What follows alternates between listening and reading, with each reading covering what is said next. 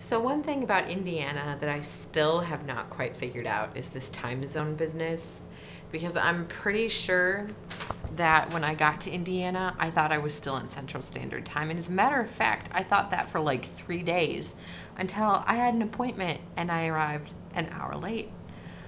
So I was like, okay, Indiana, Eastern Standard Time. So I set all my clocks right, everything, computer, cell phone, because for some reason my BlackBerry didn't pick it up when I moved into a different time zone. I don't know. Or maybe it's confused too, because God knows I am. So today I went to Valpo to recruit.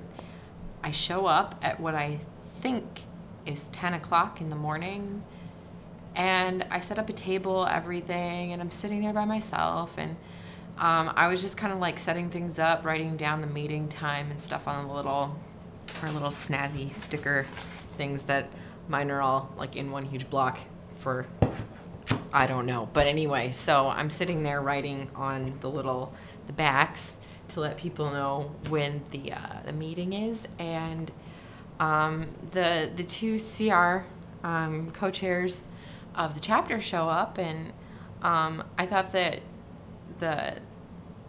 Courtney was going to stay with me like the whole day starting at 11, because she said that her class got over at 11 and my clock said it was 11.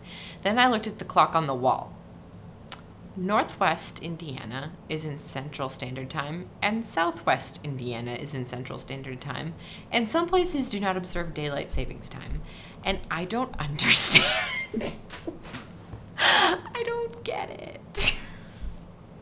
And I looked it up, and like there have been huge disputes. There's like a huge political deal in Indiana, the daylight savings time business and the time zones. And I mean, like, granted, Indiana switched from Central Standard to Eastern Standard Time. Most of it did a long time ago, so I should have gotten that. But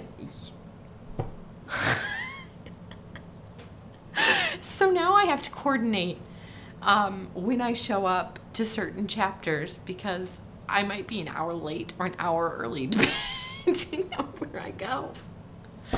Indiana, why are you complicated?